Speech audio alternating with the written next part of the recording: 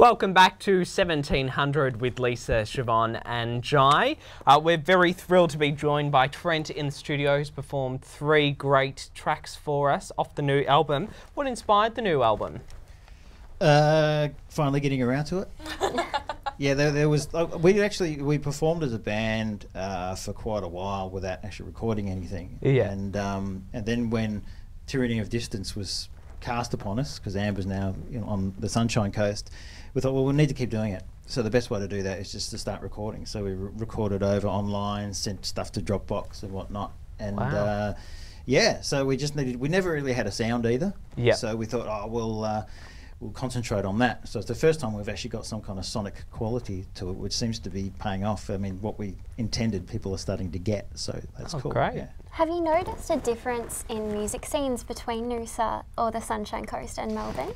Amber tells me there's a lot of reggae on the Sunshine Coast. Sounds about right. Not to poo-poo reggae, but she's kind of over it. You know, Okay. some Yeah. days you just want a bit of variety on it. There's only so many ka-chunks you can deal with in a week. But yeah, I mean, Melbourne's pretty vibrant, and there's a lot of disparate stuff going on. You can't really put it down to one thing. It's all over the place. So, but yeah, we were sort of probably locked into some of that, some of the stuff we were listening to, but we tried to sort of combine a sort of surf rock vibe that's a bit more alternative. That's not just one dimensional. Yeah. So we like a lot of different bands, like Sleater-Kinney, The Cramps, and Guided by Voices. So we try to build all that together, and it seems to be giving us a bit of a voice. So yeah. Great. So the new album has about 10 songs on it.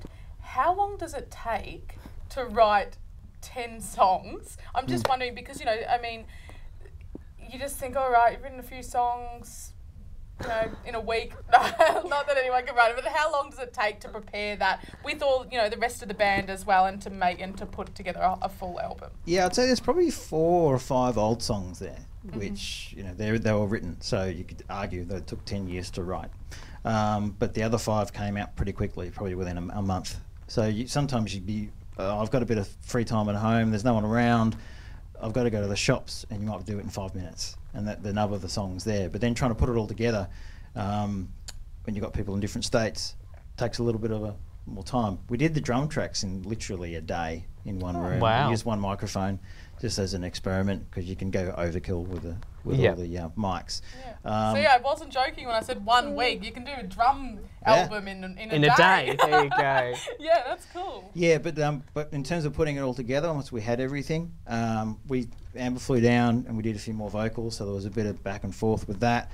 But it took most of Christmas and the best part of January to put it all together in pieces, because when you're setting stuff online, there's bound to be a few little mistakes, so you're sort of stretching bits and putting it all together, and it's a bit of a mad scientist things, like a jigsaw puzzle, and you put that last piece in as, oh no, there's an axe murder in the window.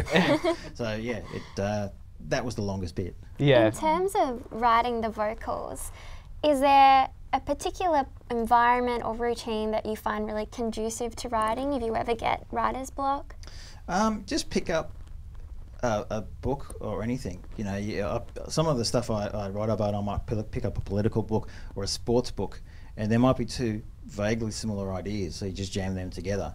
And then it might be something that someone said which doesn't make any sense, but it flows really well. It's a bit like Donnie Darko, and then a cellar door is a beautiful phrase. It's just a cellar door, but it just rolls off the tongue really well. So it could be anything really. I think it's better to have a springboard for ideas rather than being really literal, because once you've done that, it's like, well, that's what the song's about. So it probably has a bit more life if you leave a bit of room for interpretation. Yeah.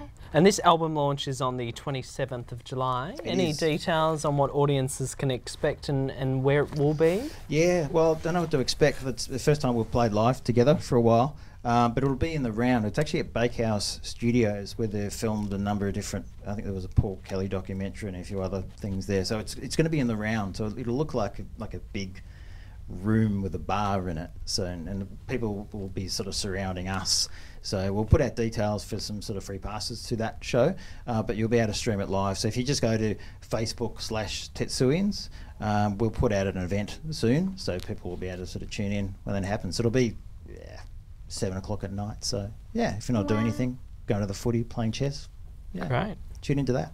Sounds Awesome. great. Well, thank you so much for joining us in the studio today. We've loved your performances and Thanks for loved having having me. a chat. Yeah, no, Perfect. Look under your seats. Oh, Yeah. Yeah. mine's not under Or my under a table. Yeah. It's Oprah time. Oprah time, exactly. Everyone gets an album at home. We'll be back very soon with Clip of the Week. You're watching 1700.